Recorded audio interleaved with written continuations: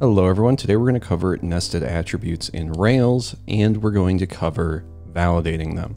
It's going to be very simple. It is a complicated thing to approach the first time until you see the solution, and it's very simple to handle.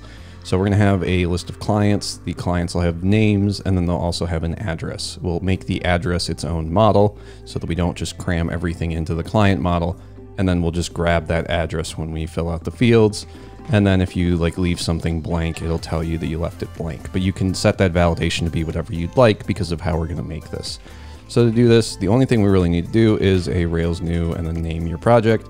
We're not using ESBuild or Bootstrap for this. It's just going to be like a bare bones project. We'll then create the scaffold and the model for the address, and then we can pretty much get started. So what we want to do is a Rails, well, I guess first we want to CD into our video app, then we want to do a Rails G scaffold, call it our client. We'll give each client a first name and a last name, and they don't have any colon whatever after it because they're strings by default. After we have that, we can do a Rails G model, call this address. We'll say that a client's address can include their street, which will be a string, their city, which will be a string, and their zip code of type integer. The last thing we want to do is hit space, and then we want to do a client : references so that we can store the ID of the client inside of the address. That way we can tell which client an address belongs to. Once we have that, we can do a Rails DB : migrate command to migrate our database, do a code dot to open this up in VS Code before I forget like I usually do. And then we'll come over here, I'll close out of all this, and then we can do a Rails S to start the server. We can then go to the root of the application, see that we're running Rails 7, and then we can come over to config and routes.rb, and inside of here we just want to say that the root of the application should be the client's controller index action. From here, we can just sort of step through the process. We'll start with the model, then we'll go to the view, and then we'll deal with the controller. So we'll come into the app, the models, and we'll come into, I guess, the client model first. So in here, all we have to do is say that this has one address. We'll talk about this a little bit, but essentially if it has one, you're going to want to make sure that you're using the singular address everywhere when we do some stuff. If it has many, you might need to change it to addresses when you're talking about your parameters, but I'll show that when we get there. Then we want to say this is dependent : destroy. And then we want to say this is the inverse of the client. So what does that mean? Well, we're going to be grabbing the address. When we grab the address, we don't want to have to grab the client again. So we're just kind of saying whatever, this just belongs to the client, right? The inverse of will allow us to do the validations though. So what we can do is we can say this accepts nested attributes for the address. You could add something after this that's reject if it's completely blank, but we don't want to just reject if it's blank. Maybe we want to validate that the zip code's 5 digits or something, right? So we just say this accepts nested attributes. Next, we have to come into the address.rb. And in here, we have the belongs to client, but the other thing we want to do is just say this is the inverse of the address. Once we have that, we can then say this validates the street, validates the city, and it doesn't validate the state, it's going to validate the zip code. I'll just call it ZIP CODE because I know how to spell. And then we're good to go, right? This works just like a regular model would. That's fine. Let's come into our views, our clients, and our form for the clients, because in here we want to add in the fields to input the address, right? We want it to work largely like a regular form would. To do that, we can come down here, create an empty div. Inside of this div, we want to do a %= form.fields for an address. Then we'll do an address _ form. You can go ahead and come down here, hit end, and then you're largely good to go. Now in here, we can just say this is an address form field. We grab the street, the city, and then it'll probably try to do the state again. So I'll have to change this to the zip code. We'll do that, and then we can come down here and change this one as well. So what we have here is we have this form inside of our main form.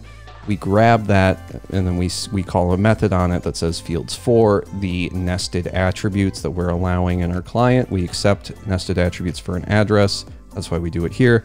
and we say do address form, and then that becomes our prefix for our methods here, the object that we're working with for all of these. Now this will get sent to the back end, which is going to be the controller, which is going to be our client's controller.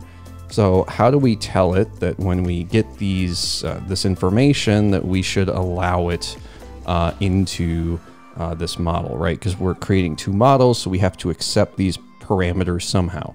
We just do a comma, and then this is where you're going to want to make sure that this is either singular or plural. If you're doing a has many, I think this needs to be addresses attributes, potentially. I'm not entirely sure. Don't quote me on that. But if it doesn't work, this is a good place to check. And then you have your street, your city, and your zip code inside of this array here. You can then go ahead and save this. My formatter will probably change this to a %i, and then we're good to go. Now, if we try to do this, we can come over here, we can refresh. It'll take us to the client's page. But if we try and create a new client, you'll see that we don't have those fields. Now, we definitely added them to the form. Where did they go? Well, unfortunately, or fortunately, the way this works is it grabs all of the addresses that already exist in this client. So what you have to do is you have to make an address when you get here. You could do like your regular old build method in here, or you can come into your controllers, your client's controller, scroll up to the new method, and then you can just say at client dot, and then you can call build underscore address or build underscore whatever your nested attribute is called. Save that, come over here, refresh the page, and now you have these fields appearing. Okay, so let's go ahead and let's test this. Let's just try to do something very basic. I'll say I live on 123 Coolsville, and then this will be inside of, I don't know, the Scooby-Dooville, I don't know, 12345 for the zip code, right? Create the client, it creates that client. Now we need to show these here. Well, I guess we don't need to, but I'd like to show them. So we come into our client.html, partial, and then in here we just do the list of addresses, right? And then after each one, maybe we do like a BR tag just so that it's a bit cleaner, because whatever GitHub Copilot suggested here is not really the most readable. So we'll do that. And then we can do one more at the top here, I guess. We'll save that. So we get 123 Coolsville, Scooby-Dooville, which is misspelled, and then our 12345. So let's edit this. Maybe we change this and we fix the spelling, and we get rid of this the space. We hit update. Now, if we come up here, we can see that we are inserting into the addresses and we're deleting from the addresses. So we're not necessarily updating this, right? Like we're just deleting it and then inserting a brand new one. If we scroll up a bit further, we can see that we have an unpermitted parameter, which is the ID. Now, if you want to make sure this is actually updating it and not just deleting it and creating a new one, you need to include the ID. So the way to do that is to come into our client's controller.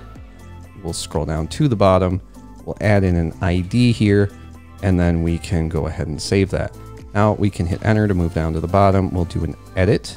We'll come in here and we'll just change this to 1234 Coolsville. We'll hit enter here just so we get moved down a bit. We'll hit update. And now if we scroll up, you can see we're now updating the address. We're not just deleting it and creating a new one, and we no longer have that unpermitted parameter error. And if you're wondering, this was a suggestion from Matt Buds in the previous video. If you do have any other requests you'd like me to take a look at, I will try and get to them as soon as possible. Just leave them in the comments down below, and hopefully I'll see them. I'll add them to my list, and then I'll address them in whatever way the wind blows, honestly. I don't have like a way to order these. It's mostly just whatever I feel like doing at any day. But yeah, feel free to leave a suggestion down below for more topics similar to this one, and I'll try and get to them. So thank you for watching, and hopefully I'll see you in the next video.